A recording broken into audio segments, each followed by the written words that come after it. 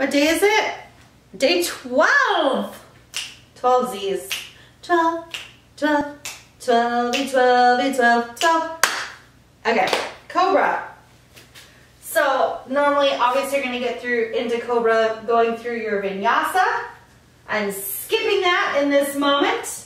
So my body personally feels better when in Cobra and yeah, I guess that dog too, but more Cobra, a little bit wider, and you can play with this. Like, pay attention to your low back. We really have to be careful of our low back on this pose.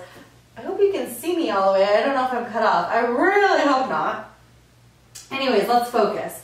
So we just came down, right, from our chaturanga, and then I normally take my legs a little bit wider. Roll your shoulders down the back. This is super important because a lot of Cobras, you're going to see yourself or others with shoulders all up in their ears, or your ears, I should say. Pull your belly button up and in. Press your pelvis into the mat to give length to the low back. That's what I see the most, is people crunching their low backs and hugging up their shoulders. And it's no bueno, okay? Roll your shoulders down your back, pull your belly button up and in. And then this is a baby Cobra. And this is getting into a bigger grip. Really shoot your legs long. Really roll your shoulders down your back. Ooh, and reach up to the sky. Foot cramp. Roll down. Boom. That's your Cobra. You did it.